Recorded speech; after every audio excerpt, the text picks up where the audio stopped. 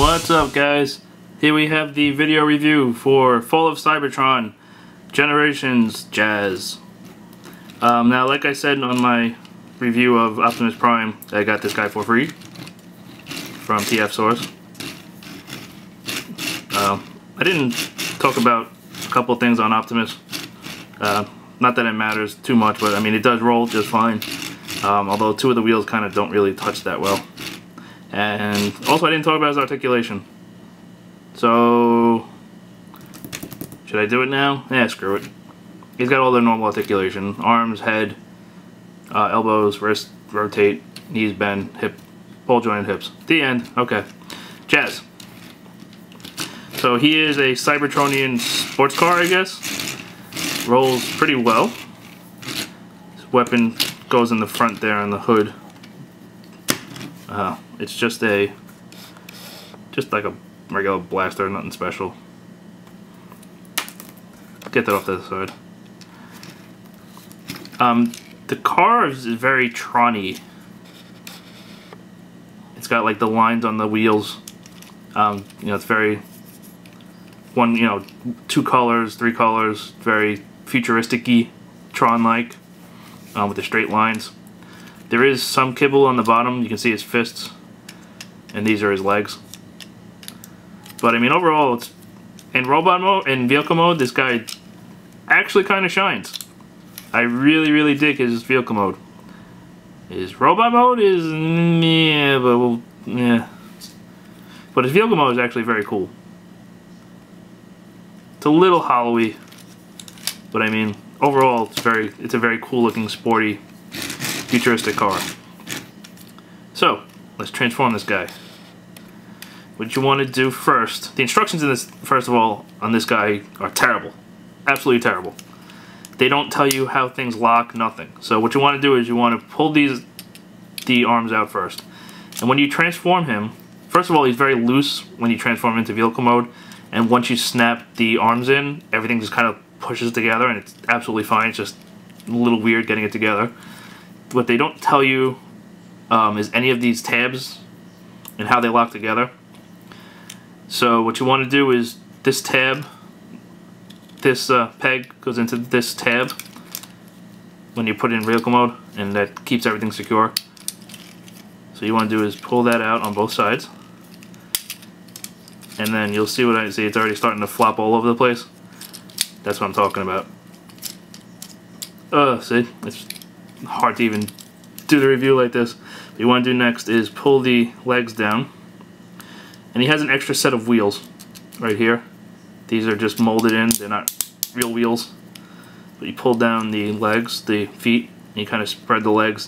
These tap together for transformation, but they're on like a slot. It's slotted, it's not like solid. So they just kind of stay together. It's not that great.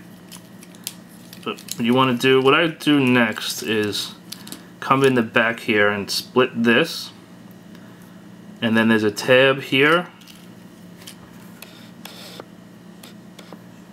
There's a tab here, and you want to peg it into, see this is his butt, and there's like a slot and then a hole up there, and you want to tab it into the hole and just push it in. It also kind of reveals his head. That stabilizes the whole back. The front doesn't stabilize very well. I'm telling you that right off the bat. What you want to do for the front is there's these two slots. Here, here, and here. And then there's this blue plastic here. And that's going to slot into there like that. See? And actually it went go on both sides, so that's cool. And it doesn't click in, it doesn't do anything, it just kind of sits there, which I'm not crazy about. But what you want to do over here is there's a tab right in there, and you want to pull that away, and there's another tab up here. Again, the instructions don't tell you this, any of this, but you want to separate. It's kind of hard. You want to like separate it and wiggle it until it's free. So what you want to do is, let me show you so you're actually doing this. There's this whole slot right there, and there's a tab on the inside of this panel, and you want to tab that into there.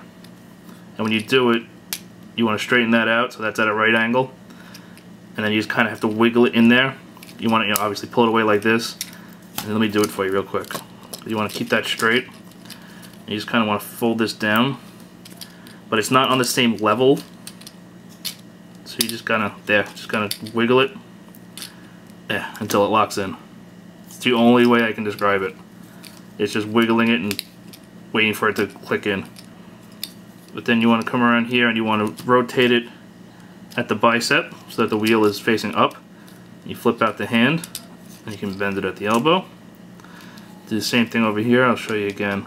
Disconnect that little tab, pull this, and then there goes a popped it off the ball joint. And then see, it's very fiddly. Fold that in, it doesn't click in, it just kind of frictions in. Again, at the upper bicep, you want to rotate that, fold out the hands, and there we have Fall of Cybertron, Generations, Jazz. So, complaints. Number 1, chicken legs. Big, full, cool looking upper body. Put his gun in his hand. Big, cool looking upper body. Itty bitty little spindly legs. Don't get it. Don't get it at all. Could have made these, beefed these up a little bit somehow. I don't know really how, but they could have done something. Really disappointed with the legs. Upper body. The chest and everything looks cool when you look at it this way. If I look at it head on, looks fine. Once you do this, you can stick your whole finger in there. It's completely hollow. The head does not connect to the chest. It's just kind of there. If you display this guy, display him head on, and nobody will be the wiser.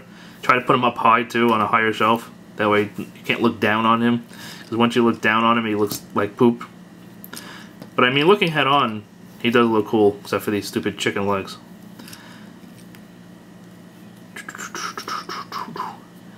Let's take a look at his face. His face is cool though. Very G1 jazz-ish. Does look like how it looks in the game. He's got his visor.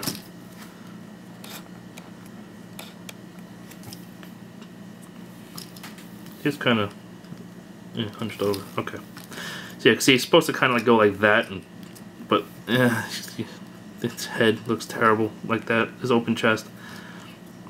As far as articulation, arms go 360 degrees. Elbows are actually on this kind of ratchet joint. It's held on like a U joint by friction. The blue part's like shaped like a U, because as soon as I opened mine, this popped off. But I mean, it's got teeth on the elbow itself, so it's kind of ratchety. So that's how it actually bends. Wrists just go in and out for transformation, so that's not really, that's cheating.